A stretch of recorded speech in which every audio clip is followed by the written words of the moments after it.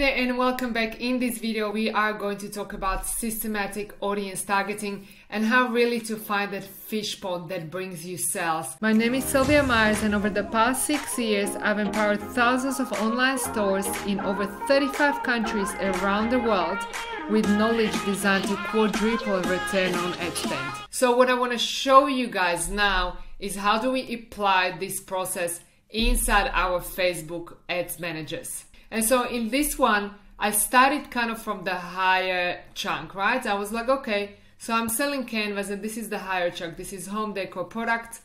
And the size worldwide is quite large. You can see here 88 million. And so I personally am targeting US. So I've chosen US in here and left the age quite broad because I decided that my avatar could be in any of these brackets so far.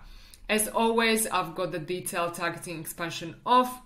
I've got home decor products, and I also decided to include engaged shoppers. So it must also match engaged shoppers, which means that I'm also looking for people who are more likely to be clicking. These two combinations together, we're looking at 8.6 million people, all right?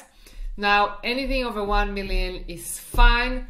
8.6 million, that's completely fine. It is slightly on the broader side as Facebook is showing us, but that's completely fine because we are just starting this testing and looking at for the right audience. And as your pixel is learning over time, this gauge will go further inside the middle. So let me target 3 more audiences inside this campaign. So in this case, all we do is just hit the duplicate button, and I'm going to duplicate it 3 times because I know I want to create 3 more ad sets. And now let me look at the suggestions. So these suggestions typically show me a different level of chunking, okay? So these suggestions typically show you what else is there. But actually, you know what? I know that I'm selling canvas prints, and I do want to find the right level of chunking. So here we go. There is canvas print interest. So this is relatively specific, but let's see how many we're gonna get. So I'm gonna extra home decor products. I'm gonna leave canvas print. And this is actually still a nice size audience. It's 1.8 million. That's actually quite nice. So now I've got 2 audiences set up. So straight away, I just moved to the 3rd one. So the 3rd one, remember, we also in some of the questions were questions about like brands. You know, what brands do you use? Is there any, any magazines or anything like that? So I decided that actually if I'm selling brands, again, detailed targeting expansion, we turn off.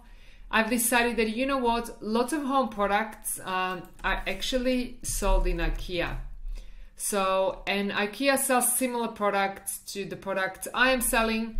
It's kind of, well priced, but it's relatively good quality and it's kind of really on trend, modern. So that's going to be a good audience for me to target. So I'm going to X the home decor product. I'm going to remove that and I'm going to keep IKEA and engaged shoppers at million. Beautiful. And then last one that would be left for me would be looking at is there a magazine, for example. So I know there is like Elle Decor, for example, Elle Decor magazine.